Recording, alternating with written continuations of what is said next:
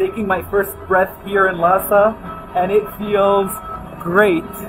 That's right, friends. I made it to Tibet, and let me tell you, this place is pure magic.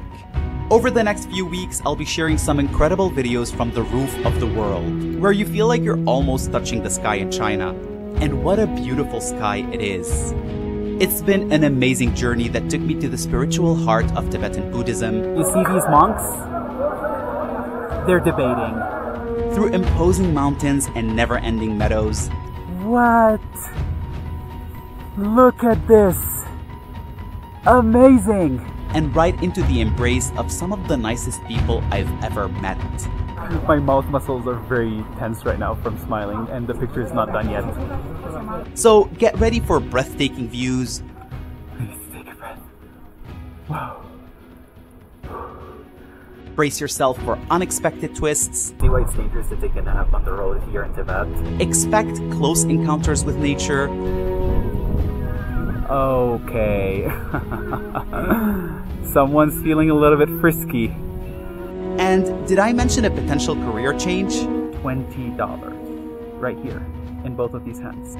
So buckle up, because we're about to embark on a journey unlike any other. I believe I can fly! But first, we're kicking things off from Lhasa, the heart of it all, and more specifically, Tibet University. And if there's one thing that I've learned from this trip, it's that things don't always go according to plan. You'll see what I mean in the next video. And so, as a former student at a Chinese university, I initially wanted a tour around campus. You know, to compare and contrast. And I had a guide ready to take me around.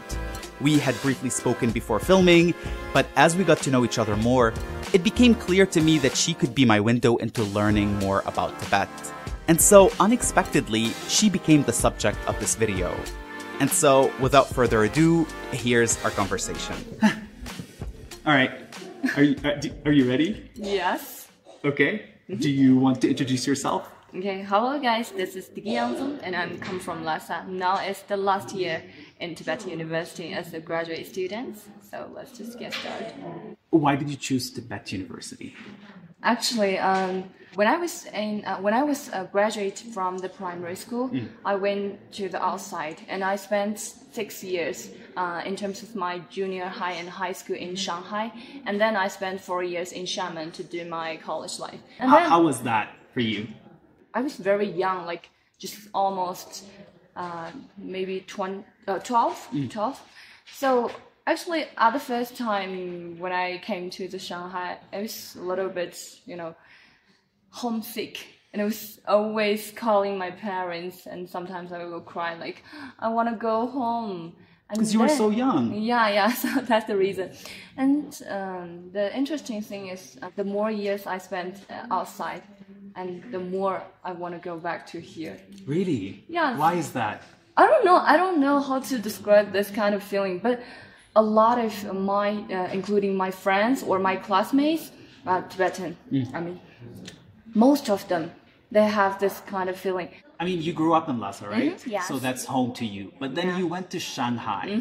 Like in China, everyone wants to go to, everyone wants to live in Shanghai. Yeah. Not me, I have to say, not me.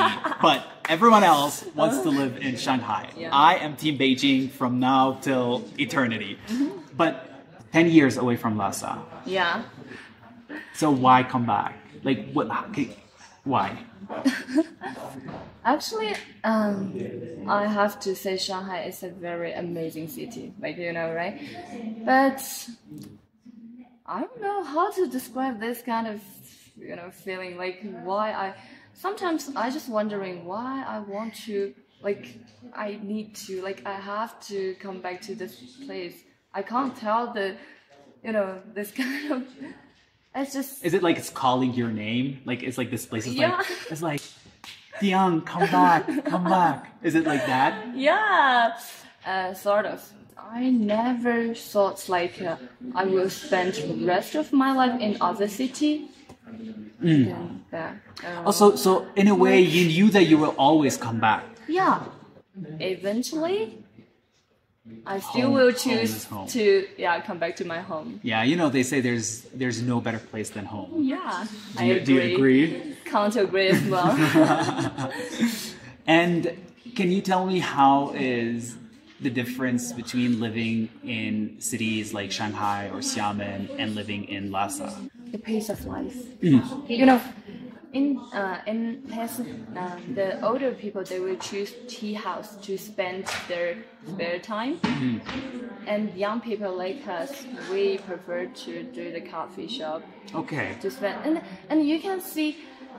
I can't say everyone, but most people, it's just their pace of life is very slow and very peaceful.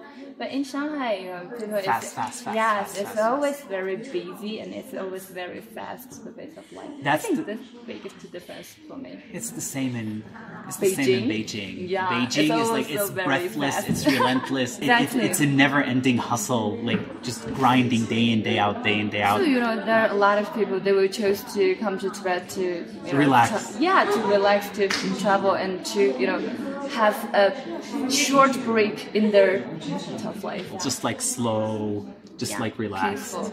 And we can do what we want to do, but just not instead of something is pushing us. I don't like this kind of feeling. Explain that to me. What do you mean? Like I mentioned, it's a very peaceful and the pace of life is very slow. So you can, do the things from your own pace. You don't need to follow other person's pace.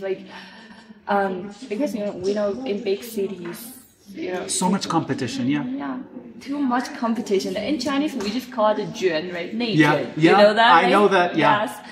But I think it's much better than this place. We can't tell there is any competition, but it's much better than other big cities. You said 10 years away from Lhasa. How did Lhasa change? Because cities are living organisms, they breathe, they change. And so how did Lhasa change in your eyes? Most obvious things is buildings, high buildings. Okay. When I just graduated from the elementary school, there are a lot of houses, but it's just lower than the average. After 10 years, we can see, right? When you came to the Tibet University, there are a lot of buildings, just much one higher than one, and also the transportation.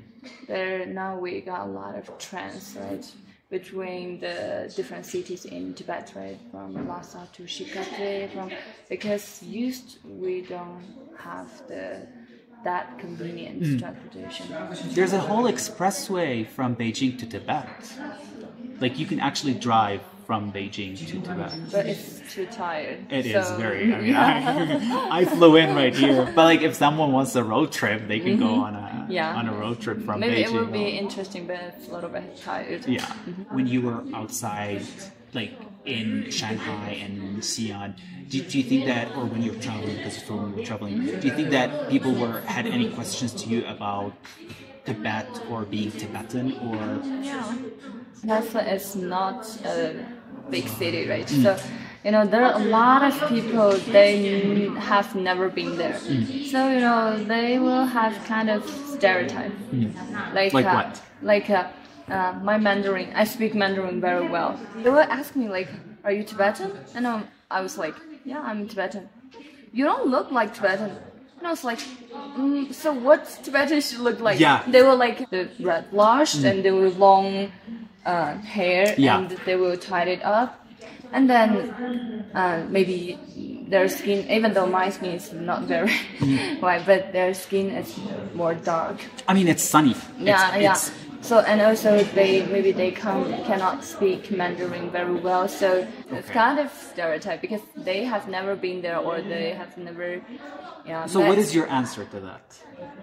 And I told them not every Tibetan they have washed their hairstyle just like that. There are also a lot of Tibetan people just like me, and also our Mandarin can speak as well as you guys. To you, what does it mean to be Tibetan then?